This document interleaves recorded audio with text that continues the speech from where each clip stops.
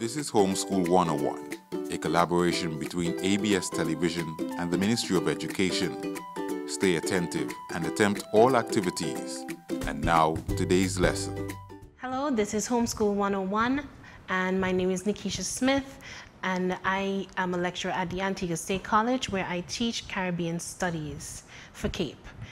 Caribbean Studies is a subject that helps one to understand their role as a Caribbean citizen and of their responsibility in preserving the heritage of the region. Today's topic is going to be Caribbean integration, which is in Module 2 of the Caribbean Studies syllabus.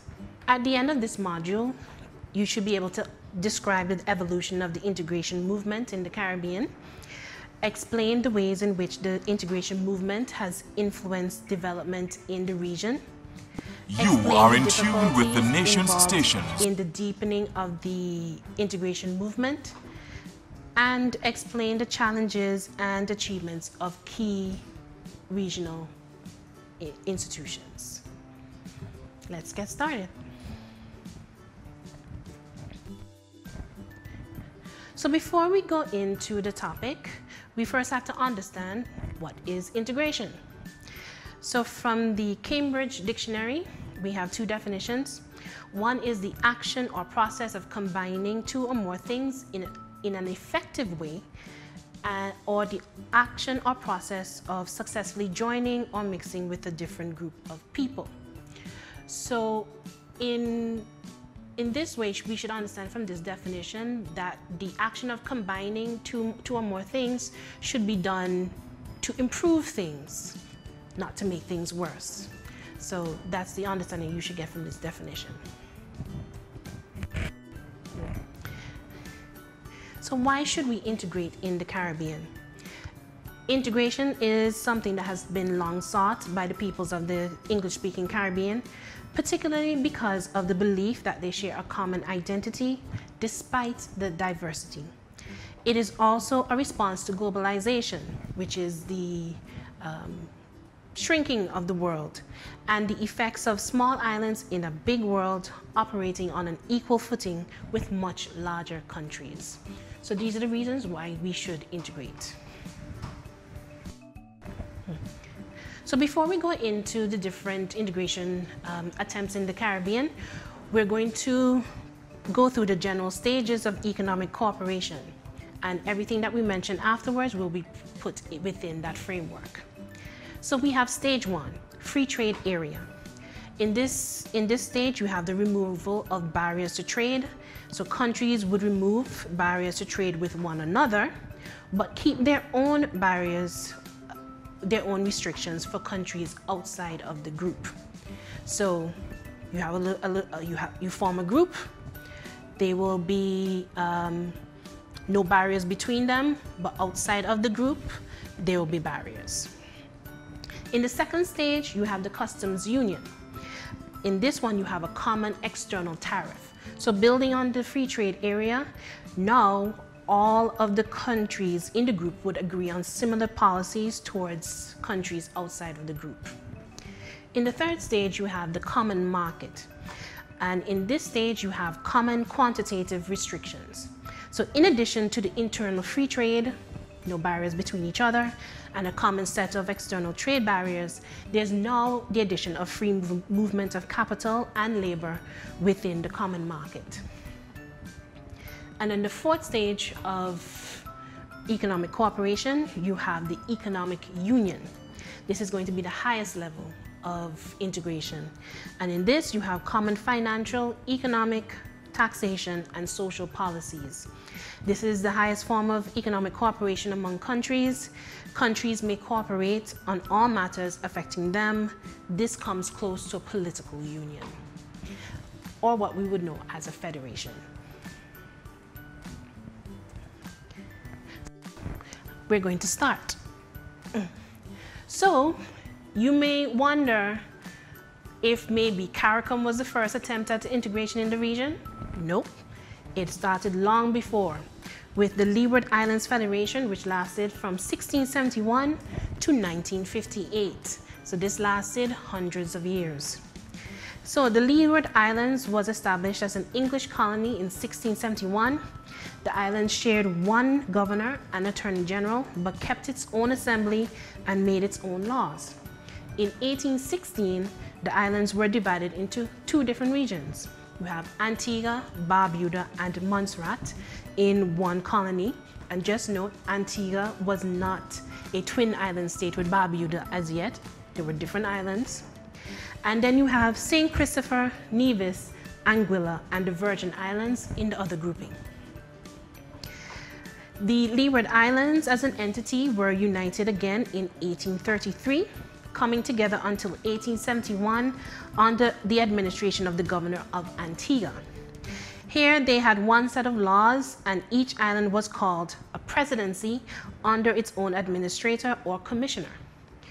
The islands then became known as the Federal Colony of the Leeward Islands from 1871 to 1956, with Dominica becoming part of the colony in 1871, but leaving it again in 1940, and in 1958, the remaining islands were absorbed into the West Indies Federation.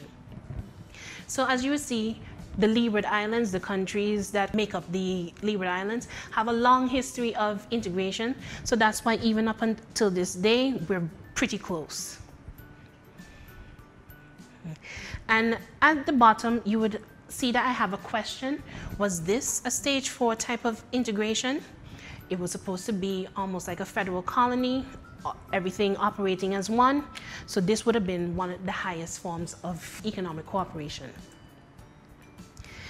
These are some of the symbols that are associated with the Leeward Islands Federation. You have the pineapple, which is the symbol for Antigua being prominent. You have ships, which would of course indicate our sugar history. And these were some of the coins. And this is the coat of arms that was for the federation. So a federation, we're next going on to the next stage of economic cooperation. You have the West Indies Federation, which lasted from 1958 to 1962, and this would have been a stage 4 type of economic cooperation. A federation is a union of self-governing territories, which are states or nations in their own right. The overarching authority for all the states is centralized in the federal government. If you need something as something to compare it to, let's think of the United States, which has different 51 states. They all have their governor. They're independent, but then there's a centralized government in Washington, D.C.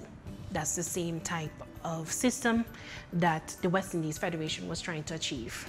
The Federation was the first 20th century attempt at developing a political union among the various British colonies. The participants were Antigua and Barbuda, Dominica, Jamaica, St. Kitts and Nevis, Anguilla, Montserrat, St. Lucia, St. Vincent, Barbados, Grenada, and Trinidad and Tobago. Guyana, Belize, the Bahamas, and the Virgin Islands did not participate at that time. The capital was established in Port of Spain with the British Lord Hales as Governor General and Sir Grantley Adams as Chief Minister of Barbados as the Prime Minister. From the beginning, the Federation suffered from inadequate financing, and over time there was growing alienation between the federal authorities and local governing bodies. The capital of the West Indies Federation was established in Port of Spain with the British Lord Hales as Governor General and Sir Grantley Adams as Chief Minister of Barbados as the Prime Minister.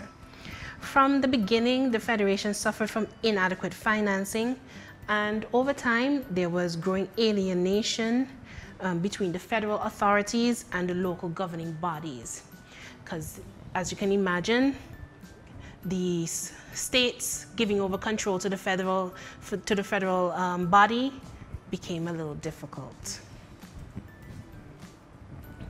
So the Federation quickly ground to a halt as Jamaica and Trinidad and Tobago bickered over their own interest.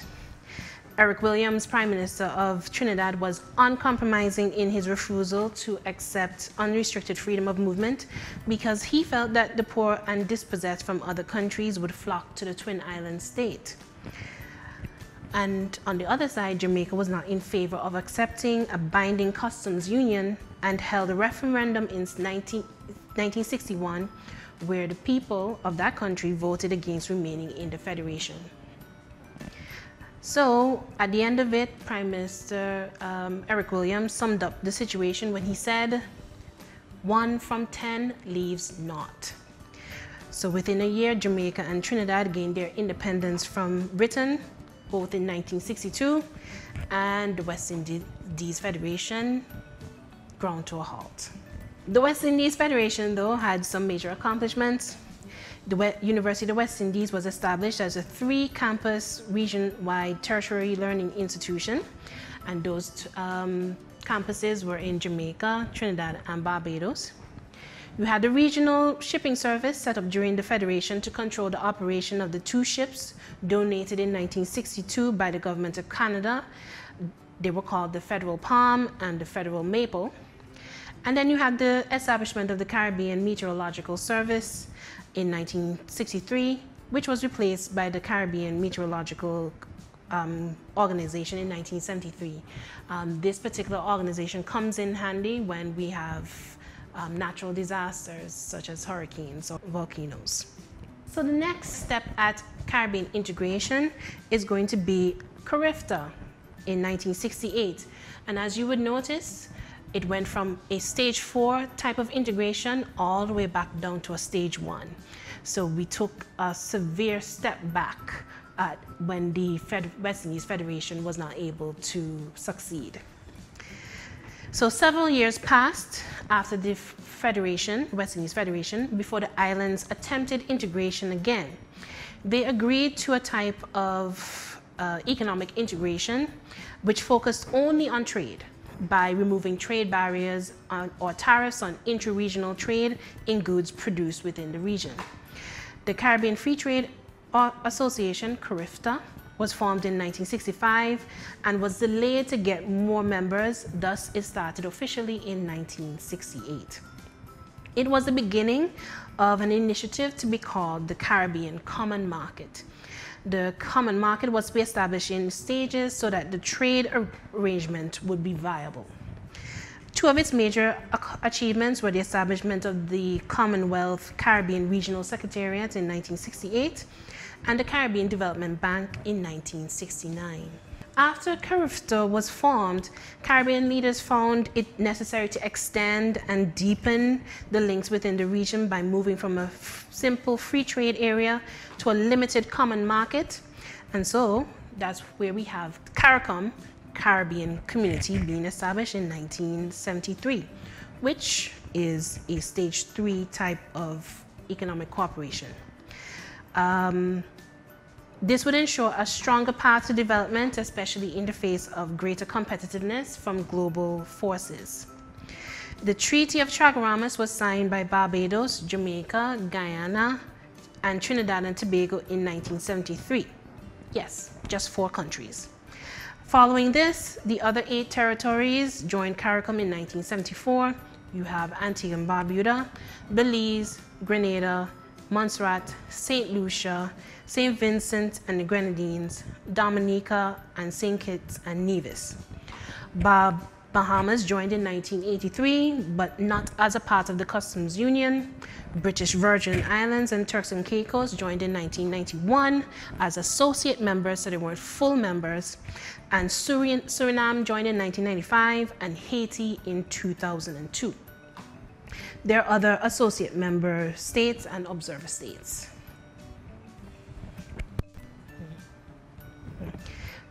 As you notice, that's the flag of the Caribbean community.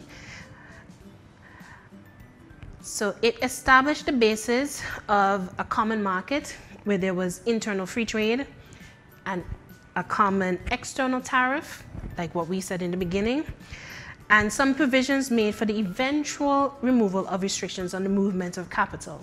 So investors were free to move their profits and their investments to their preferred sites. So you can take your money and start a business in one of the associated Caribbean countries instead of just being limited to one state. You also had the lifting of restrictions on the movement of services such as insurance, banking, finance, architecture, engineering, and medicine, etc. And of course, labor within the region. So you don't need to have a work permit for certain areas, such as being an athlete, artists, and university graduates.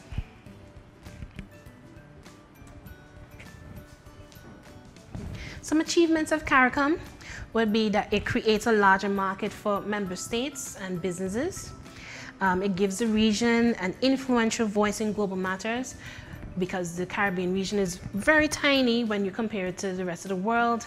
And so we speak as a group instead of just individual dots. You also have the establishment of institutions such as SEDERA, Caribbean Meteorological Organization, Caribbean Food and Nutrition Institute, and these provide services to member states. So instead of investing money in having these institutions established in each country, they just have one organization which offers their services to all member states. And another achievement is that it negotiates regional economic agreements on behalf of the group. Some limitations of CARICOM would be that there's competition among member states for overseas markets. For example, in areas of tourism, you're going to find that all Caribbean countries rely on tourism, and so they're competing for the same tourists. You have continued dominance of foreign companies in the CARICOM member states. So the goal of establishing strong businesses within the region has not been established to the degree that we expected. And then of course you have fragmented foreign policy positions, especially regarding US regional policies. So instead of having one type of message to the rest of the world, sometimes we have different views, different positions resulting. So some challenges for CARICOM would be sharing amongst member states the wealth generated from natural resources. For example, countries like Trinidad has oil, Guyana now has oil. You have countries like Jamaica having bauxite, but then it's not a common pool, it's for those countries only. So establishing whether it is for everyone or just for those countries, that has not been done to the degree that it should be. You have improving dissemination of information, implementation and ratification of decisions. So decisions are made at the CARICOM level, but then getting it within the hands of the people, that's another issue. And another challenge is resolving conflicts between national profiling versus a united regional stance. So we're still fragmented rather than thinking of ourselves as one region, one area. We still think of ourselves as individual countries, and that's a major limitation or challenge to the operation of CARICOM.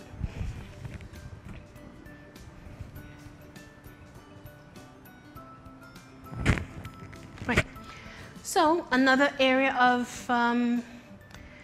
economic cooperation within the Caribbean region is the Organization of Eastern Caribbean States, established in 1981, and this is actually a stage 4 type of integration. Due to the history of the Leeward Islands Federation, the countries that formed the OECS and others have always felt a sense of unity and identity, making them a distinctive sub-region within the Caribbean. As much smaller states, they are all especially vulnerable to natural disasters and external shocks to their economies. So they, more than any other countries in the Caribbean always felt the need to integrate. So the Treaty of Basseterre, signed in 1981, formalized various aspects of economic cooperation among 7 island states. We have Antigua and Barbuda, now formerly a twin island state, as when they got independence in 1981. You also have Dominica, Grenada, Montserrat, St. Kitts and Nevis, St. Lucia, and St. Vincent and the Grenadines. You'll notice at the top, you have the symbol of the OECS and the country, the flags of the countries that are participating, and the slogan, "One community growing together." So some achievements of the OECS would be free movement of people. We have no restrictions. You can move to another OECS country and live normally just like any other citizen. You don't need a permit, all those sorts of things. And you also have free movement of goods, services, and capital. You have a single currency, the XCD, or Eastern Caribbean dollar. So that's the same currency that's being used in all the OECS states. You have a central bank, the Eastern Caribbean Central Bank, and the Eastern Caribbean Currency Authority, ECCA, and those are located in St. Kitts. You have a common market, Eastern Caribbean Common Market, ECCM. You have a single judicial system, the West Indies Associated States Supreme Court, a joint civil aviation authority, and you have the Eastern Caribbean Tourism Association, ECTA. So, lots of integration movements within the Caribbean. So the next integration attempt would be the ACS, or the Association of Caribbean States, and this is a stage 2 type of economic cooperation, so that's a common market. So the ACS was established in 1994 among 25 nations of the Caribbean region, and this is when we're expanding the definition of the Caribbean to be those that are washed by the Caribbean Sea. So therefore, you're going to get Latin American countries included in the mix. So those countries were Mexico, Belize, Guatemala, El Salvador, Honduras, Nicaragua, Costa Rica, Panama, Colombia, Venezuela, Guyana, Suriname, Trinidad and Tobago, St. Vincent and the Grenadines, Barbados, Dominica, Grenada, St. Lucia, Antigua and Barbuda, St. Kitts and Nevis, Dominican Republic, Haiti, Jamaica, Cuba, and the Bahamas. Right. What does the ACS actually do? So together, these countries comprise a population of 237 million people and form the world's fourth largest trading bloc after the EU, the North American Free Trade Association, NAFTA, and the Association of Southeast Asian Countries, ASEAN. So it constitutes a pretty formidable trading bloc. So the primary aim in setting up this wider Caribbean regional body was to promote economic cooperation and encourage a coordinated approach to issues of importance to all the countries of the region, such as trade, tourism, transportation, health, science and technology, education, culture, and environmental protection. The next attempt at economic cooperation is the establishment of the Free Trade Area of the Americas, FTAA, and that's a stage 1. The idea of the FTAA was to eliminate or reduce trade barriers among all the nation states of the Western Hemisphere, excluding Cuba. It was strongly influenced by the World Trade Organization, WTO, and the forces of internationalization of trade, finance, and capital. So this just means that because of the forces of globalization, which are turning the world into one global community, you need to integrate, essentially. So the FTAA FTAA missed the targeted deadline of 2005, however, which followed the stalling of useful negotiations of the World Trade Organization Ministerial Conference of 2005. Over the next few years, some governments, most notably the United States, not wanting to lose any chance of hemispheric trade expansion, moved in the direction of establishing a series of bilateral trade deals. So instead of negotiating with the countries as a bloc, they decided to do country by country instead, so that they can maximize the amount of benefits that they could get.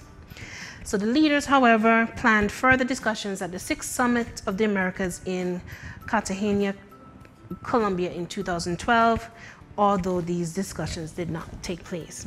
So in actuality, the FTAA is not a reality.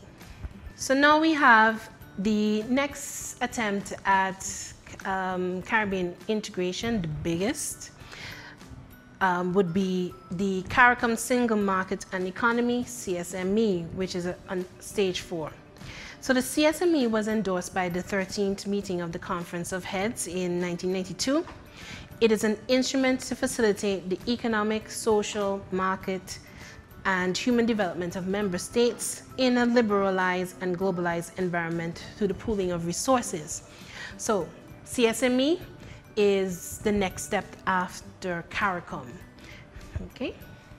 So the basic objectives of the CSME would be enhanced levels of increase in competitiveness, full employment of labor and other factors of production, expansion of trade and economic relations with other Caribbean, Latin, and Central American countries, accelerated, coordinated, and sustained economic development and convergence, and the achievement of a greater measure of economic leverage and effectiveness of member states in dealing with third states or groups.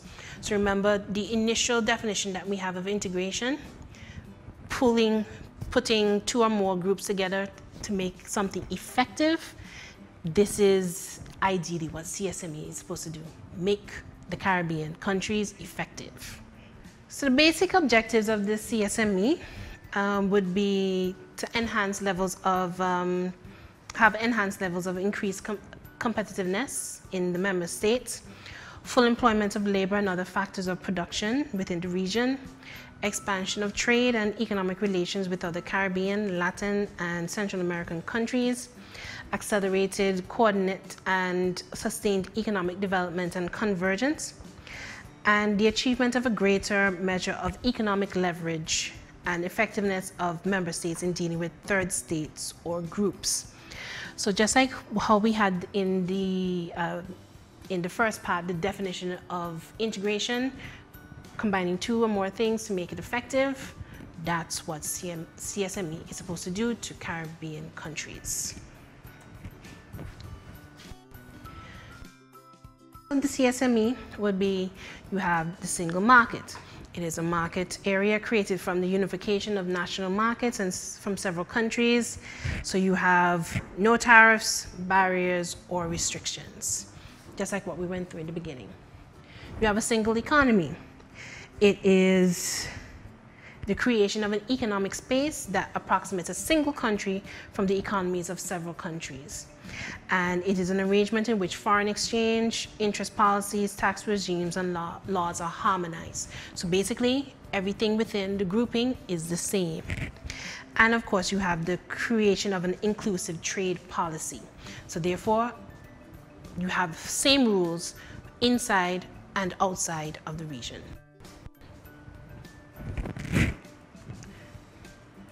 So why do we need the CSME? You have things such as globalization and liberalization. So it provides the platform whereby the ever important global standards are tested regionally through the CSME. And so therefore, if we want to go global, if any of our countries need to go, companies need to go global, the CSME will provide that platform for them to be able to compete. You have slow internal development within the Caribbean. So it provides a platform for the development strategy, which is social, human, economic, political, infrastructural, and legal. So it's going to basically boost our development socially. We have limited opportunities and growth as individual countries, but as a region where you have more resources, more labor, different types of resources at your fingertips, opportunities are going to be expanded. We are small economies, so it allows for the restructuring of national economies, becoming more competitive and efficient both nationally and regionally. And we're also highly vulnerable to economic shock, natural disasters, and structure of economy. So therefore, if we can rely on our fellow Caribbean countries instead of relying just on ourselves, that's going to be to our benefit. So some instruments of the CSME, you have the Caribbean Court of Justice, which is the anchor to the CSME, interpreting the trading rules of the community. And you have the movement of services, sportsmen and women, artists, journalists, university graduates, musicians, nurses, teachers, being able to move from one member state to the next, working freely without permits. Some challenges of the CSME. These were compiled by Carol Sampson, who was a doctorate candidate in transnational political systems. And he said that there are three major challenges. You have geographical, political, and economic. So geographical, the cost of travel within the region is very high. We are separated by water. Every other type of federation within the world, like the USA and Europe, you can get to another country by rail, by bus. So separation by water actually constitutes a very big challenge for the Caribbean. And so a solution that was suggested is to have a CARICOM-funded ferry service, larger social surplus, competition with aircraft industry, so that cost of travel needs to go down. That's a big challenge to the CSME. We also have political challenges, such as we have a legacy of distrust between the different countries, you know, Guyanese, Jamaican, no need to say further, right? So that works against having integration within the countries. And you have weak restraints on political actors. So politicians have a way of stepping in and stopping the process of integration. For example, that happened with the West Indies Federation when they voted to come out. So a solution would be create binding CSME constitutions to limit politicians impinging on citizens' rights and enforcing market-preserving mechanisms so that businesses within the Caribbean can be enhanced. So in actuality, this would be talking about protectionism rather than liberalization of the economy, which is going against globalization, but that's what we need in the Caribbean. And you have a dominance of the large countries and source of migration. In the economic sense, we have migration being a big problem in the Caribbean, migration outside of the region actually. And so what you need to do is have countries of a similar size integrate, so that if we can have all the countries integrate, have some countries integrate fully, and so therefore get the integration process started. Major institutions that foster Caribbean integration, right? So throughout this whole process, we had a number of organizations that were formed. Now we have institutions that were formed through that integration, which are changing the lives of Caribbean citizens to this day. So we have the University of the West Indies. This has been functioning since 1948. It has 4 campuses located in Jamaica, Trinidad, Barbados, and Antigua, and 11 centers in non-campus countries. Some achievements is that it promotes understanding among Caribbean peoples of different cultures. It adds to the GDP of beneficiary countries because once you have students, they're going to be spending money. It offers courses relevant to the needs of the region, plus it puts the Caribbean on the global stage, and it plays a critical role in the educational advancement of the people of the region. Some challenges to the UE would be competition from foreign universities which enter into partnership with local agencies to offer their programs locally. You have individual governments who see the need for local university to meet the increasing demand for tertiary education. So when we have more and more campuses, that's going to be widening the pool or weakening the pool of resources to maintain these universities. And you have the need to expand to raise the level of graduates. Another valuable institution formed from our integration in the region would be the Caribbean Examinations Council, otherwise known as CXC, which was formed in 1972. It replaced the Oxford Cambridge Examination Syndicates. It consists of syllabus developed by Caribbean people and examinations set and marked in the Caribbean with substantially more Caribbean content. And there are 16 participating territories in CSEC, Caribbean Secondary Examinations Certificate, and CAPE, Caribbean Advanced Proficiency Examinations. Achievements of CXC would be developing syllabuses to address regional development, including subjects like religion, music, Caribbean studies, communication studies, environmental science, etc. And it established school-based assessments which encourage student-led projects, independent thinking, and inquiry skills. Some challenges to the CXC would include the internationalization and popularity of examinations from the metropole, such as SATs, Scholastic Assessment Tests, and Baccalaureate from French countries. So sixth form as an institution is declining also in the Caribbean, and CXC will be examining a decreasing clientele because of the movement of these other examinations.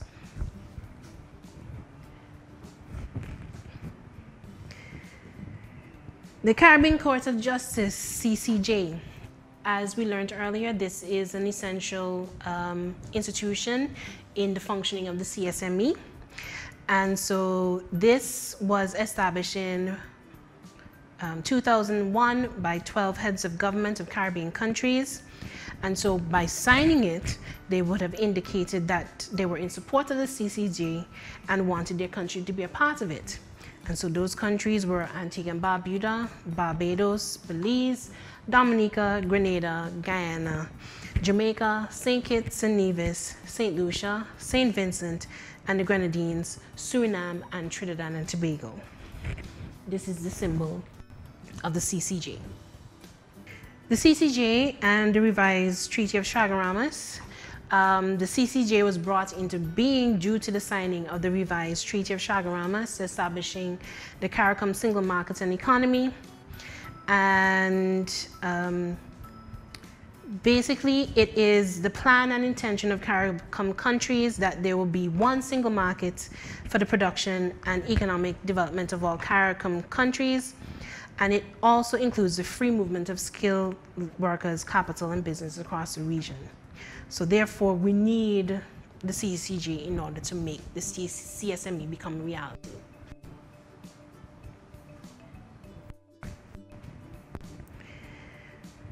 So what does the CCJ do? It will decide how CARICOM organs and institutions, member states, businesses, and citizens must function under the CSME. The main objectives of the CSME include the free movement of skilled workers, capital, and businesses across the Caribbean region.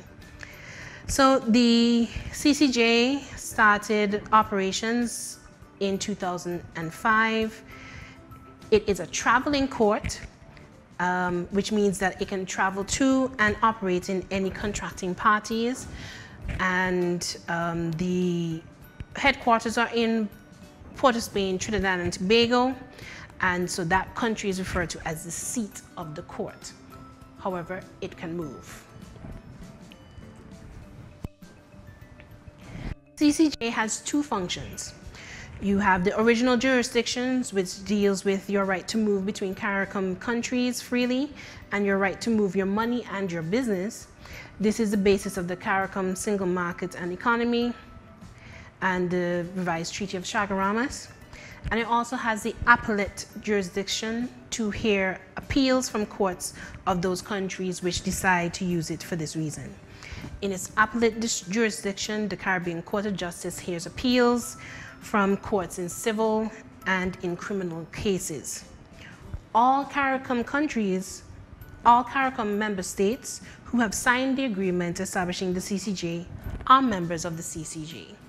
So therefore, they can benefit from this function.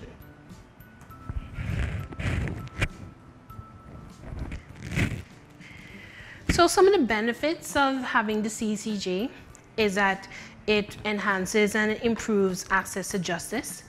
It is considered to be cheaper and easier to carry out an appeal to the CCJ rather than the Privy Council in England.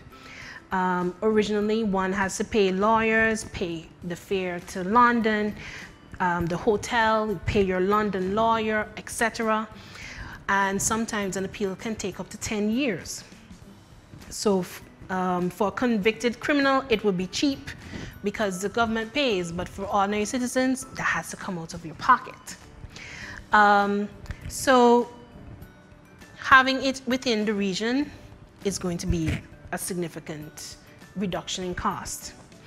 There are also certain technological advances because the CCJ allows one to read a case via Skype and video link options.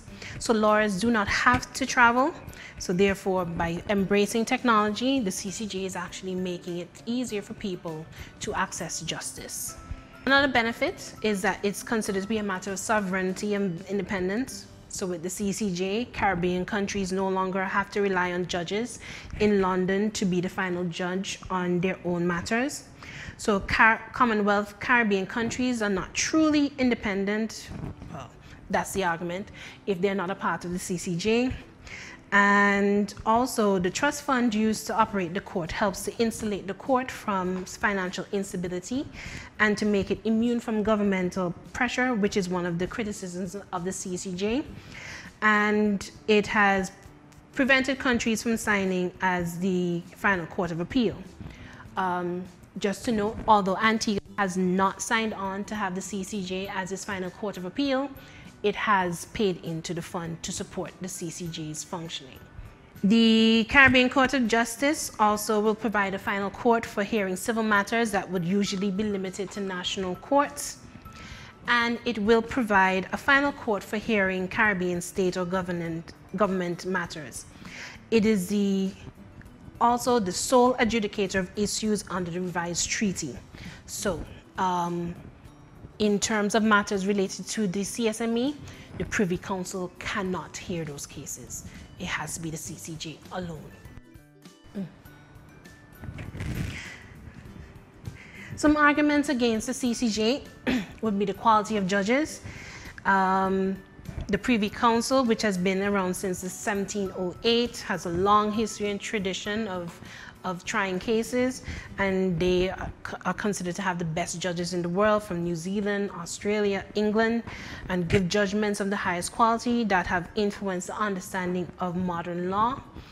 And so therefore, the CCJ would be a relatively new court system, so therefore maybe their judges aren't as seasoned.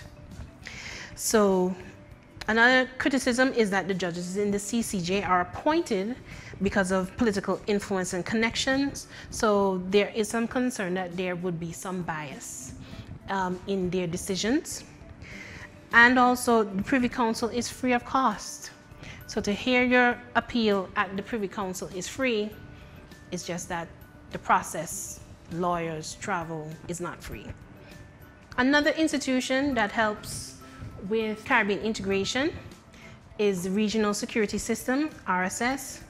This was established in October 1982 by 5 states in the Eastern Caribbean. You have Barbados, Antigua and Barbuda, Dominica, St. Lucia, and St. Vincent and the Grenadines. and St. Kitts joined in 1985. So the memorandum makes provisions for fast-moving, non-bureaucratic organization which could react to the security needs of member states if requested. So the original memorandum came at a point in time when Grenada was being governed by the socialist policies of the Bishop government, and there was some uneasiness among the U.S. security forces about Bishop's intentions in the region, which encouraged the U.S. to support the RSS initiative.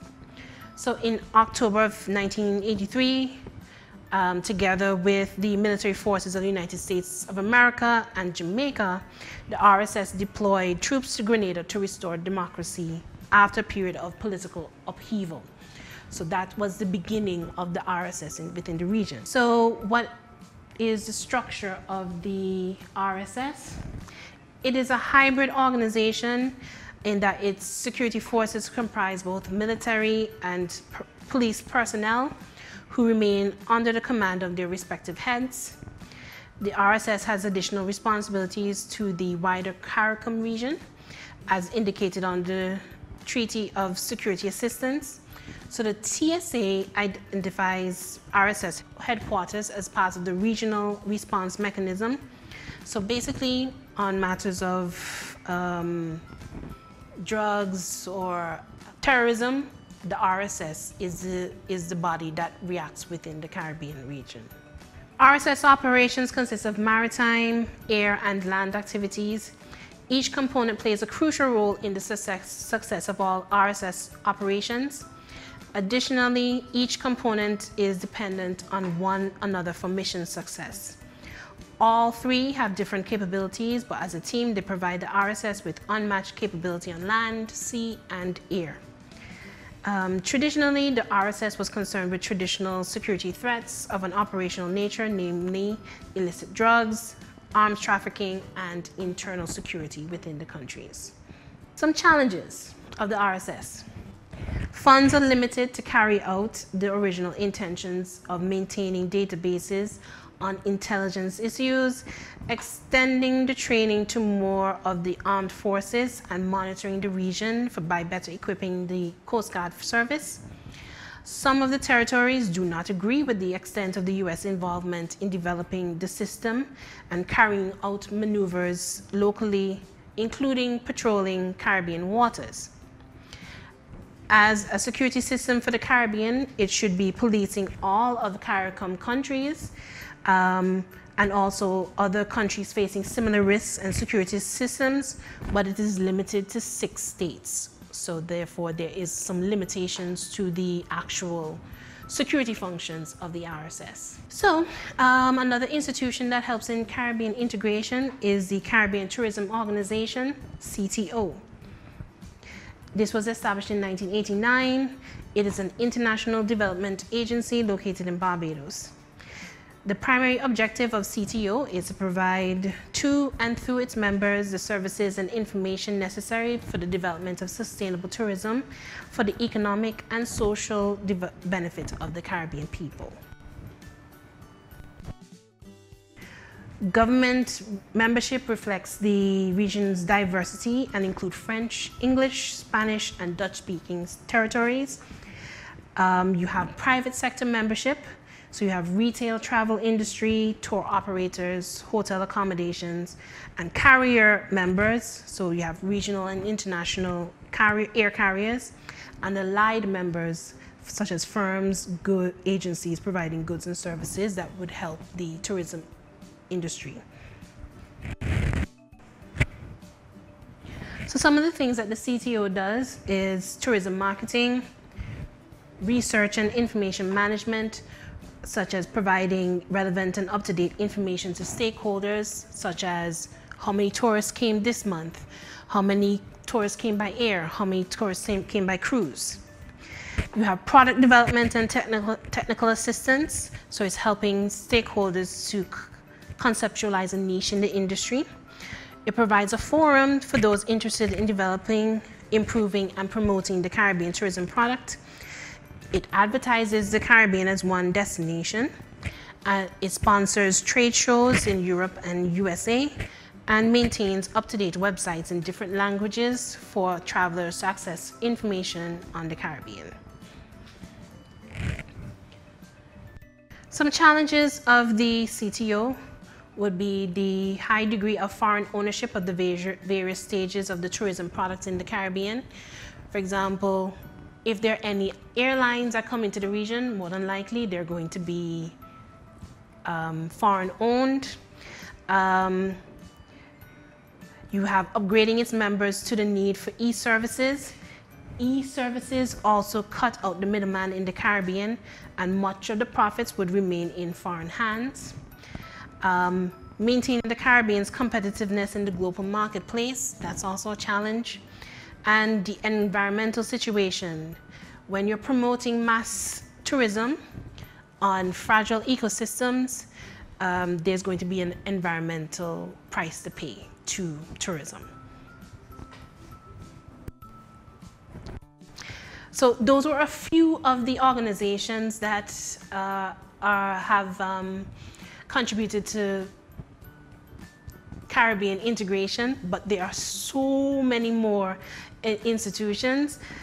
Just to name a few, you have Food Nutrition Institute, you have Caribbean Telecommunications Union, you have Island Resources Foundation.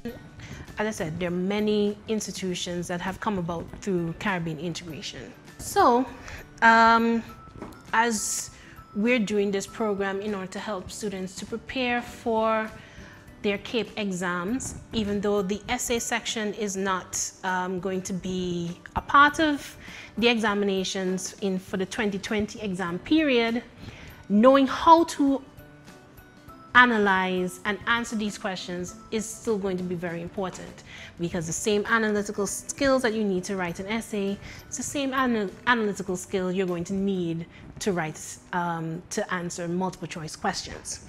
So some sample questions in the past would be, explain how regionalism and globalization constitute two opposing forces. And that's a 20-mark question. So therefore, you have to understand what is regionalism and then what is globalization. And then that's how you'll be able to answer the question. So regionalism is going to be integration. So basically coming together. Globalization is going to be freeing up the market and internationalization of services and funds. Now, regionalism is going to be about protection, coming together. Globalization is an opposing force because it's supposed to make countries compete with each other on an equal footing. So in that way, regionalism and globalization would be opposing forces. Okay? And once you start to think about it that way, the question does not become as hard as you think it is. Right? So give 2 reasons why the West Indies Federation failed. As we went through in the presentation, we would have learned that there was some infighting, there wasn't an agreement on the different rules that were established to make the federation work. And also, Jamaica had left the federation first, and as Eric Williams surmised, 1 from 10 leaves not. So those are some of the reasons. What is the relationship between the University of the West Indies and the Caribbean Institute of Media and Communication? Well, UE, in Jamaica in particular, is home to the Caribbean Institute of Media and Communication, which helps to train the region's journalists and media workers. So therefore, that would be the relationship between the two. It is a center located within the UE system. So I hope that you all would have learned a little bit about the Caribbean integration movement within the Caribbean, and also I would hope that this would have helped you to prepare for your CAPE Caribbean Studies examination. Thank you. You've been watching Homeschool 101, a partnership between ABS Television and the Ministry of Education. Thank you for viewing this lesson. Join us again next time.